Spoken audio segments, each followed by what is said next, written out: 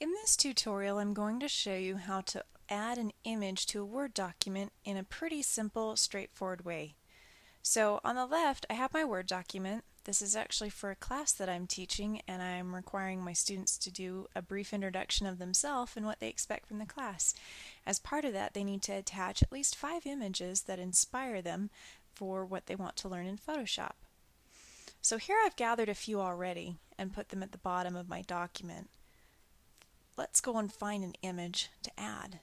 So on the right, I've got my Google window browser. I'm going to search for Cool Photoshop and hit enter. Once you've got a search completed, click on Images to go to Images, and then find one that you like.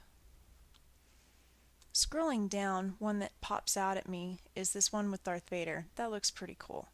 So I'm going to add that by clicking on this image and dragging it over to my Word document and letting go. Back in Word, I can resize this image by clicking on it once and grabbing one of the little circles down in the corner, which will let me resize the image proportionally. So there I have it. I've got 1, 2, 3, 4, 5. Those are all my required 5 images. That's all you need to do to add a picture to your Word document.